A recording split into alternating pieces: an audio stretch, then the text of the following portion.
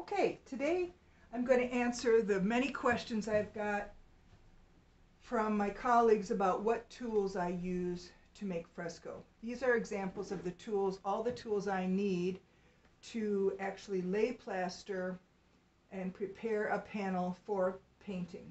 This is an example of a portable panel.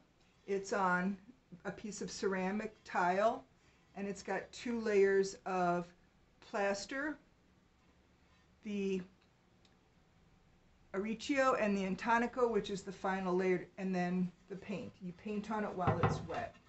This is an example of a wood panel. I do have, you can see a little bit of it, metal lath on it with just 1 layer of Auricchio. So these are the tools that I use, and the most important is a really high quality trowel. This trowel comes from Pavon. It's made in Italy by Ancora. Both of these are from Ancora, from Pavon. This is the logo. It comes out, the company is in Chicago, but they bring it from Italy. What's beautiful about this trowel is it's got nice rounded edges and it's slightly beveled, so when you're layering your plaster, you don't get, your corners don't hit into what you're laying. This is a cheaper trowel that you could get at someplace like Home Depot. This is quite old and it's metal with a really nice wood grip on it. But what makes this less expensive, it's probably more useful for laying plaster in your home, is that it's not beveled, not rounded, but I do still use it. This is another example of one that I got from a big box store, and it's really useful for digging out plaster out of your bin. But you can see the general quality. At some point this came apart while I was in the middle of working, and I had to put it back together while I was working, which is kind of a drag, and that's why something like this is so beautifully crafted. This is about $40 and this is less than 10. These are less than 10. So this is the main one for laying the Intonico layer, the final layer. I bought this one as well for doing a skim coat, which is a super light layer of plaster, and I got this one also at Pavon. This is about $10. So these are your core tools right here, and you're talking, this is about 40, so you're talking about maybe $75 there. You can use just a plain piece of wood for a float, and I do use this one for small pieces, but this is a larger one. It's a wood float for when you're leveling at the very end. And it's really useful to make your surface flat and not bubbly. So I might use this on before I lay the Intonico on. There's also a rubber float that I use, and this is on the very final layer of Intonico. I also have a range of other items here, a really nice palette knife. And this is really important to get these nice edges. When you're laying your plaster down, you need to use a smaller tool. That's what I use it for.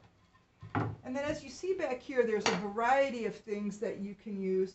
This is an example of torpedo sand, and I got this at a company that supplies brick layers.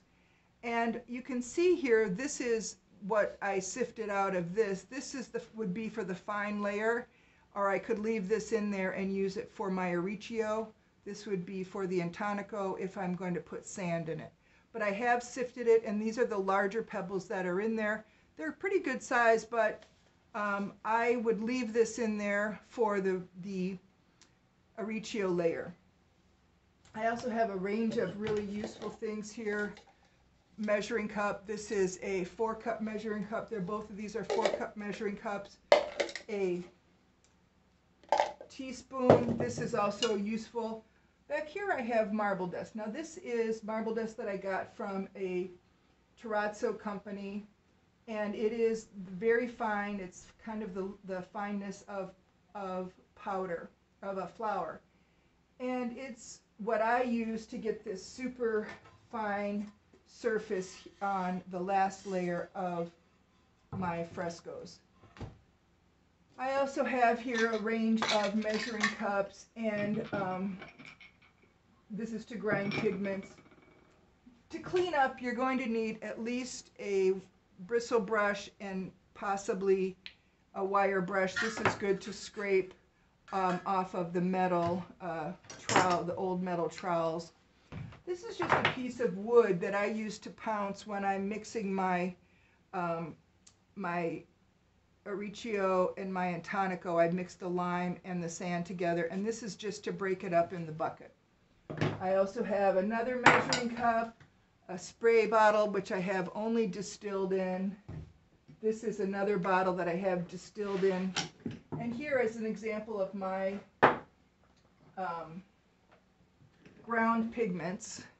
I have ground them and then put water over them, and these can last about a month like this. I try to grind the colors I'm going to use, and then I'll show you in a future video how I actually use them. I also back here have a pretty cheap tub that I just have filled with water. When I'm working, I can throw my tools in there. This is an old cookie sheet, and I use this